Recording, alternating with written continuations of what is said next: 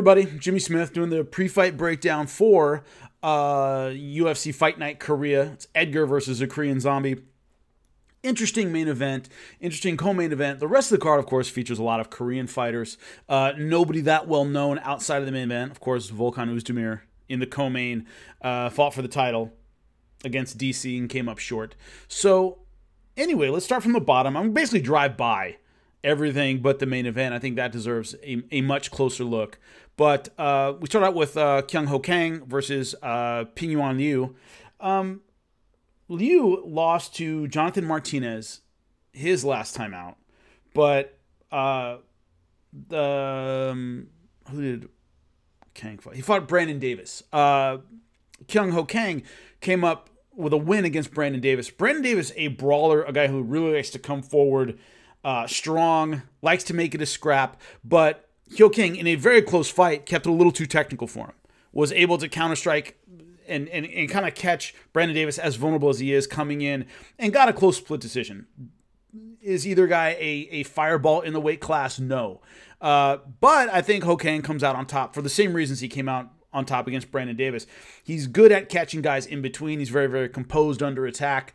So by the slimmest of margins, I'm going with Ho Kang in this one. Jung-Young Park versus Marc-Andre Barriault. The difference here, and why I'm going with Barriault's not small for this weight class, and he tends to win by knockout. I think 8 times in his career. He tends to finish with his hands. And Jung-Young Park has been between like 170 and 180. Not a natural middleweight at all. And that's something a lot of fighters, when I used to call M1, and I would be overseas, sometimes in Korea and Japan, and I would say, what's it like taking on American fighters? And the first thing they always say is, they're big. They're big, they're strong, they're wrestlers, they're used to cutting weight. We don't get a lot of that out here. Even if you're a big, natural middleweight-sized fighter, a lot of times you can go through fighting in Korea and not take on anyone who cuts like an American fighter, like a North American fighter, like a Canadian fighter. They cut a lot of weight. And so Park is one of those guys. He's a tweener. He's between 170 and 185. That's a bad place to be. And Barriault, not the most skilled guy in the world, but an excellent finisher and a hard puncher. I think Barriault comes out on top on that one. Da Jung versus Mike Rodriguez. The last time Jung came out with a guillotine against Ibragimov, he's won 11 in a row. That says a lot. And what you have to look at with the matchmaking here is Korean fans like seeing Korean fighters win. So if there's someone who's on their way up and the UFC wants to test them out, I see a couple of these that are streaking Korean fighter versus middle-of-the-road UFC guy with a couple of fights to see if they can get over that hump and get over with the Korean fans. If it's someone they want to market as, we're going back to Korea doing a fight night, maybe a pay-per-view, and you want to get on that card, this is your opportunity. And that's the kind of opportunity it has for Jung to me. Martinez only 1-2 in the UFC. Both of his losses by decision, 1-1 by knockout. So he's one of those bubble guys. All right, he's a veteran, been in the UFC before. He has 3 UFC fights. He's not exactly going to be a pushover. He was a Contender Series guy. But it's more of a setup for Da Jung to see what he's got. So I'm going with Da Jung in this fight. Doo-Hoo Choi versus Charles Jourdain. He's Canadian, so I got to kind of roll that a little bit. Doo-Hoo Choi, a long time off. January 2018, he fought Jeremy Stephens and came up short. Before that, fought Cub Swanson and came up short. But that's a long time off, coming up on 2 years. So that's kind of the X factor here. And Charles Jourdain is another one of those guys. He's undersized for the weight class. Lost a decision to Desmond Green. Desmond Green, of course, athletic, big for the weight class, wins a lot of decisions, keeps the pressure on, good wrestler. No shame in that one. But the X factor here is the time off. What'll that do to Doo-Hoo Choi? Will he come in sharp? Obviously, against Jeremy Stephens, got finished in that fight. It was a Jeremy Stephens kind of fight. Fell a little too much for kind of the reckless offense of Jeremy Stephens. Wasn't really able to get anything going on his own. And once it went bad and it went to the ground, the hell is that? Oh. Anyway, so the thing for me is that in this fight, whenever you have more than a year, 2 years off, that is one of those things that really affects your timing, it really affects your preparation, it affects your nerves coming into a fight. I'm just saying Charles Jourdain might come in a little bit sharper. He doesn't have the kind of time off Doo-Hoo Choi has had off. Of course, Korean Zombie came back from a long way. I think that's the exception more than the rule. Volkan Oezdemir versus Alexander Rakic. The theme of the UFC a lot of times is On to the next one. You lose the title shot, hey, you're kind of yesterday's news. We're moving on. A lot of times they use those names to build up the next name.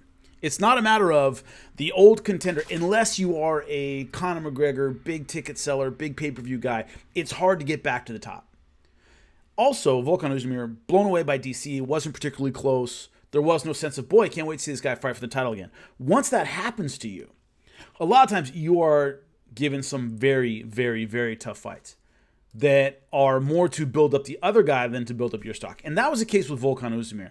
Anthony Smith, Dominic Reyes, both those guys, title shots. Anthony Smith already has his. Dominic Reyes has his coming up. Came back against Ilir Latifi. But once again, he's given an incredibly difficult fight against Alexander Rakic. And Rakic is kind of a younger, stronger version of Volkan Ozdemir.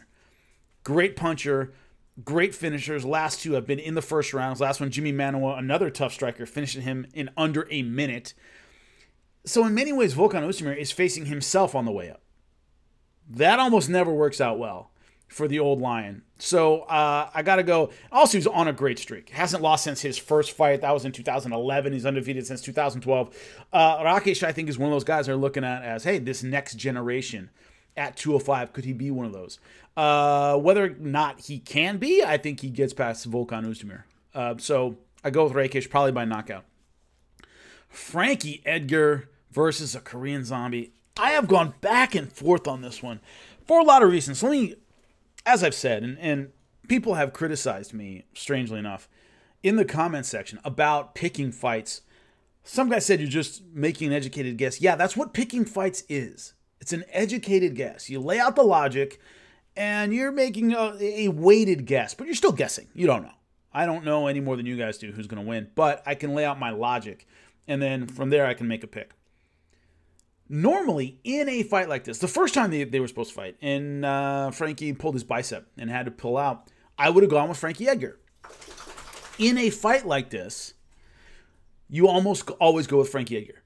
It's about guts and heart. It's going to be a long war. It's probably going to go 5 rounds. Almost always pick Frankie Edgar in those situations. The caveats here that get to me, for example, this is at 145 pounds. Frankie Edgar is done at 145 pounds. Even if he wins this fight, he had 2 opportunities against Jose Aldo, 1 against Max Holloway. He could not win the title. He's not going to win the title at 145 pounds. He was already headed down to 135. This fight came up. He took it. He's that kind of guy. Great. But it's a very tough, grueling, difficult fight against an experienced and dangerous opponent for very little reward. And the way I mean that is it's late notice, so it wouldn't be a big deal if he lost. I don't think fans really hold it against him. He's already going down to 135. Even if he has a great performance against the Korean Zombie, it's not going to launch him back into contender status. I don't think he's going to get there again. So I'm already leaving this weight class. There's not a lot of motivation for him to go out there and win. Now, he's not the kind of guy to overlook anybody and need that extra motivation. My point is, they're kind of maybe catching him on a down at 145. His sights are on 135. That's where he wants to go and be a contender and all these things. This is a fight on the way there. So it doesn't have the gravitas of if this were his 135-pound debut, for example. Korean Zombie has looked great since coming back. Of course, a knockout over Dennis Bermudez. Almost had Yair Rodriguez. 1 second left and he wins, and he falls for the craziest elbow you have ever seen in your life. Amazing stuff. But in a fight that I believe he was winning. Then he comes back, fights Moicano, and knocks him out in the first round. So he's looked great since coming back. He's bigger than Frankie Edgar. He has a similar style, a similar work rate. I think he's a better finisher at 145 than Frankie Edgar. So normally, kind of the X factors make me think he might be catching Frankie Edgar at exactly the right time. And also, I don't care who you are. I don't care how good your work ethic is and all these things. The losses he's had have taken a toll on Frankie Edgar. They have. And one thing about Frankie Edgar, not necessarily being a great finisher, especially at the elite level, you go through a lot of rounds. A lot of rounds. You know, the Max Holloway fight went 5 rounds. Got beat up every single round. Jose Aldo, 5 rounds both times.